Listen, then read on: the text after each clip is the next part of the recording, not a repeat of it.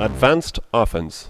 We are now going to focus on offense or attack for players who play a lot of mini basketball. Concepts such as getting free from your marker, spreading out an attack, safe passing, and moving into an open space for a return pass are all common to team games. The emphasis of mini basketball should be on fundamental skills, not on specific offenses which should be left to the teenage years.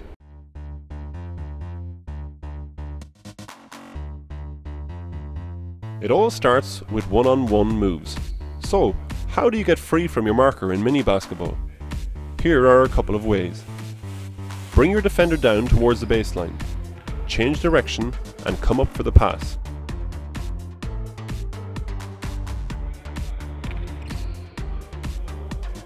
Bring the defender in towards the key and come out for the pass in a V-cut.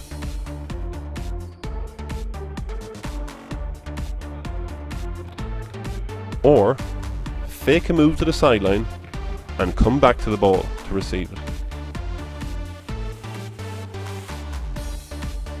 Triple threat. On receiving the ball, a player squares up to the basket and has three main options.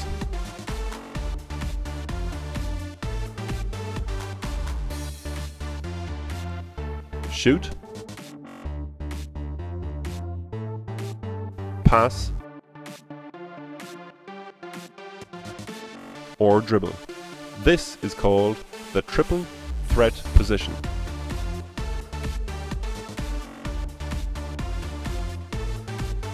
Fake and drive.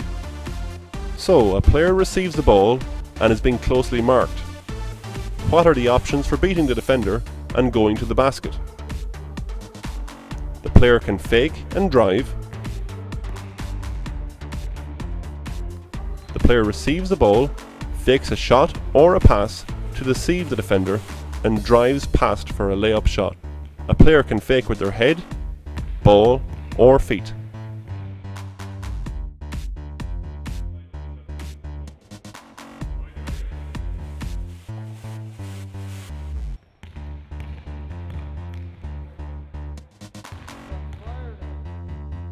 Fake, step, drive.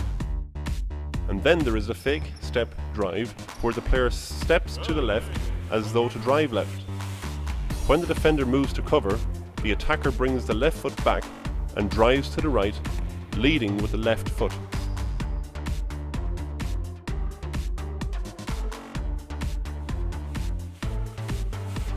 We now move on to 2-on-2 and the give and go. This is common to all team games. A player passes to one of his teammates, then runs inside or outside his defender to take a return pass. The receiver should get free first.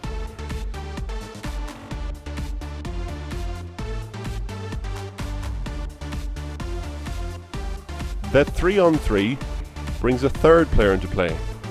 Any of the players can try a 1-on-1. Any two can give and go. Or one player might pass to a player on one side and the third player cuts to the basket, receives a pass and scores.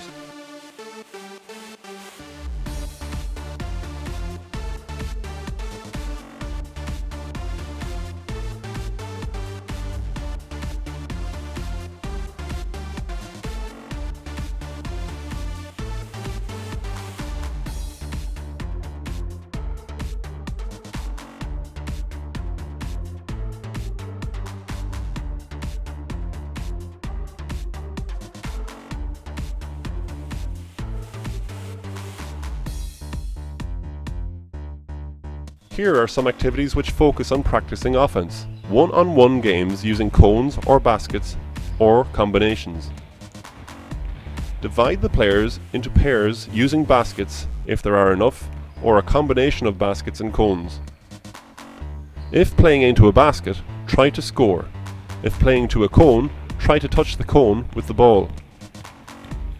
Offensive players start about 5 meters from the target in the triple threat position. After a touch from the defender, they try to score using a named move. As the players progress, they can then try a combination. This can progress to 2-on-2, and then 3-on-3. Numbers is a great activity for groups of players and limited equipment. Divide the players into groups of 6 or 8. Further divide each group into 2 teams and assign similar numbers to each team member. For example, 1s, 2s, 3s, or 4s.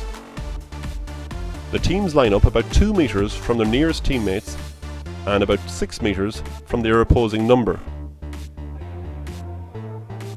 The teacher or selected player rolls a ball between the 2 lines and calls out a number. The 2 players with the number run for the ball. The player who gets the ball is the attacker and the other is a defender. Play must start from a triple threat position. The aim of the game is to score a basket or touch a cone using a named or any offensive move. If the attacker comes to a stop and cannot shoot or touch a cone, then they can pass to a teammate, get a return pass, and resume play starting in the triple threat position. The first team to reach a stated score wins.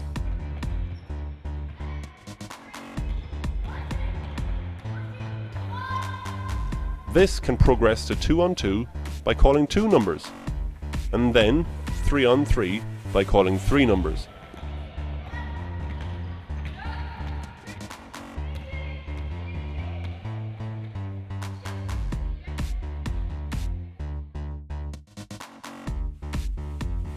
Single line 1-on-1 can be great fun. Players line up in straight lines facing a basket on the free throw line. The first player becomes a defender. The second is on offense with the ball in the triple threat position. At a check from the defender, the attacker challenges the defender in a 1-on-1 using the moves. If the defender falls back, the attacker can take a shot. After a score or turnover, the defender joins the end of the line and the attacker becomes the defender. Fast break. The formal fast break is really for teenagers and adults.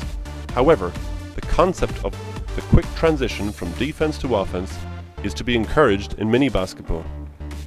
It is really more of an attitude than the performance of a specific fast break move. Here are 2 fun fast break activities which are worth trying. The first is 3-player break.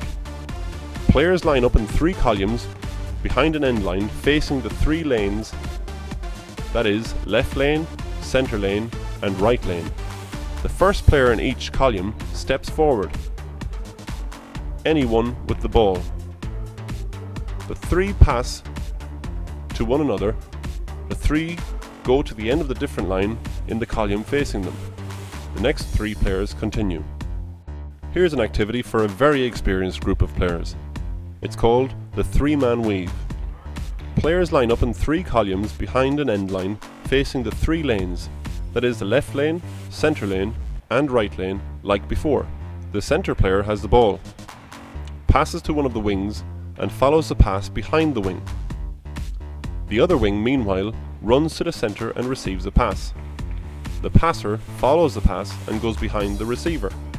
This continues down the court until one player reaches the 3-point line and goes for a layup. The activity continues.